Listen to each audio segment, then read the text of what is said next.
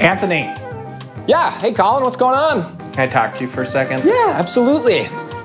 It's about... Happy Friday! Hey, good morning. Hey, how's it going? Good. Hey, 15 early like always, boss. Always arrive early. Early bird gets the coffee or the warm, whatever you told me. Yeah. But, hey, Colin, you told me to do that PDF reader training?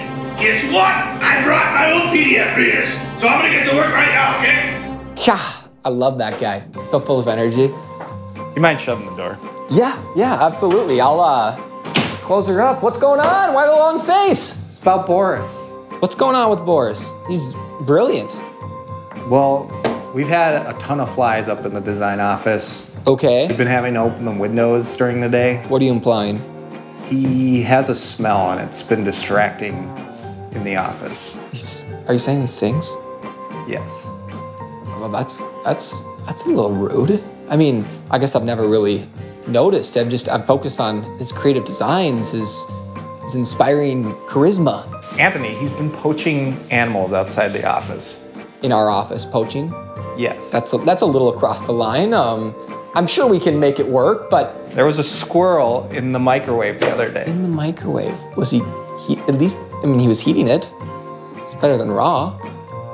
I mean, you gotta take the good with the bad. I just wanted to make you aware of it. No, that's fine. I appreciate that. Here's what we'll do, Colin. I'll talk to him. We'll see if we can explain to him some of these things that should potentially change, and we'll go from there. How's that sound? All right. Can you do me a favor, Colin? Can you just try to be a little bit more like Boris, okay? See you, buddy. Have a good day. I love my job. Love my job. Fresh lunch. Hey, Boris, how's it going? Hey, boss. Hey. Yeah. Doing good. I'm doing great. Just cooking. Good to hear. Do you have a minute to talk? Always, boss. Always for you. What's up? Okay, so I've gotten some input feedback from the team. Positive, I bet? It's not positive, Boris. They say there's flies in the office. They say you stink. They say you've been going to the yard to find animals for lunch, which is like considered poaching almost. It's not about your work, Boris. It's just about some of the things that you do that are making others uncomfortable. Boss, you told me to be myself when I took the first day, when I came in. Yes, and I love the voice. I love the charisma. There's just some of these things that are not safe in a work environment for the rest of the team. No, it's okay, Boris. No, boss, I gotta put on my PDF readers. Boss, this is disturbing. I was raised to work the hardest, the best, and this is too much for me to handle right now. Okay, well, just take a little time, think about it, Boris. It isn't personal. I'm gonna take an early lunch. I got fresh food. Could you just leave me alone? Yeah, I gotta go check on some projects. Can we circle up later? Yeah, whatever. Okay, it's okay. See you, Boris. See you, boss. Have a good one. Well, hopefully Colin and Boris can smooth things over at the office here, but today we're back at the new home build on Little Detroit Lake, where we're taking you beyond the blueprint.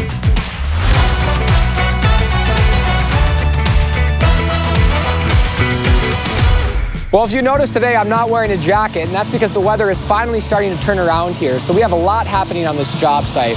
We're actually starting some of the exterior trims on the outside of the home to start the siding process. So it really starts to make that home look like a finished project. They're also working on doing some of the spray foam areas in the home, as well as hanging some of the sheetrock. So let's go take a look at some of this exterior siding here. So around all these doors and windows, they're starting to place the trims. So essentially the trims get installed first, and then they start to install the different siding types. So on this home, there's 3 different siding types, as well as some stone, to really help create a nice creative palette. Let's go see how the sheetrocking and insulation process is happening. So we're now standing in the garage here. You can see we've started to sheetrock, and it's always interesting when you start sheetrocking a home, especially on the interior, it starts to feel a lot more like the finished space, and you start to see some of the compartments. You can no longer see through the walls. It actually appears bigger. So here we've got all the 1/2-inch drywall on the walls, 5/8 inch on the ceilings here. You can see they've started hanging this on these spaces, and then they're actually gonna go back now that this drywall is hung and do the blow-in and insulation in this ceiling space. Another element to look at is this home has a combination of spray foam and fiberglass insulation. So in some of these areas, like this cavity here with the dryer vent, would be hard to insulate with fiberglass, so we've come through and done a spray foam solution here in this space. This is an interior wall here, so we have sound insulation in all of the interior walls. And let's kind of head over here to check out some of this great room space. So the great room is actually going to have a flooring product that's installed on the ceiling. So this space right here has all been spray foam, so this is a hot roof, and we're actually not gonna install drywall up there. We're gonna install a plywood for our fire block, and that will also serve as a backer for all that flooring material that's gonna go on this vaulted space here. Let's take a look at some of the bedroom wing. So here in the master suite wing, you can see we've really started to get all this drywall hung, and it really starts to segment some of these spaces. In the bathroom here, you can see we've hung a portion of this. We've actually framed down a soffit. There's gonna be some fun lighting there that kind of helps to illuminate the double vanities in this space. In areas where we have tile, we're gonna not use drywall product. We're actually gonna use like a curdy board or a different material that's a little more moisture resistant in this space. That's about everything going on here. Let's head back to the office and see how everything's going there.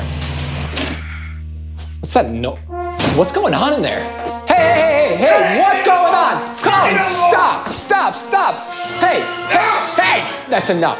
I've had enough of him. What's going on here? He told on me. What did he say? Boris, you smell. You know what, Colin? Your work stinks. Okay, Boris, Colin, take a breather. Take a breather. We can work through this. No, boss, I don't think we can. I've had enough of Colin. He's put me in horrible situations. Colin, what was the breaking point here? Anthony, the microwave. No, don't. That's my fresh lunch. Boris, did you just microwave an entire squirrel? What am I supposed to do? Use your air fryer? It doesn't even work. No, you're supposed to go to the store or restaurant, Boris. No, I don't have any money yet. We talked about this morning. You know what, boss? And you do have money, Boris. You just don't know how to use it. Enough is enough, boss. I've had enough of you. Especially, Colin, I've had enough of you, too. What do you mean? What are you going to do? Go back to the woods? No, Indeed. Indeed.com, that is. I took a job. I used your laptop. Why? You have your own laptop, Boris. Doesn't matter. Yours is faster. And I took a job in New York City. So I'm out of here, boss. You think this feels constricting? Good luck in New York, Boris. Whatever, boss. Colin, I never liked you. I cannot believe that just happened. We're better off without him. You think he's gonna be okay out there? You think he's gonna find any other animals?